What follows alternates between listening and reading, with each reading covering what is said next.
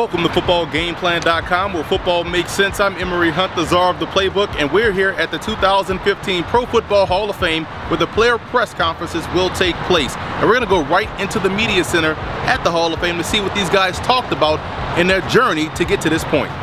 Well, we weren't specifically out there looking for small college talent. You have to look wherever talent is, and you can't leave any stone unturned.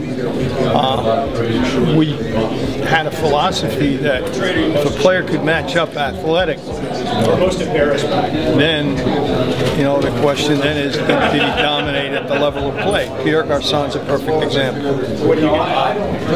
His numbers matched up athletically with everybody on our team, and he dominated his level of play. In fact, you only saw him play perhaps a half a game sometimes at Mount Union because they were so far ahead. You didn't have a lot of tape on him. So, bottom line, we always felt if you give those guys an opportunity, chances are they'll come to the fore more often than not, and they do.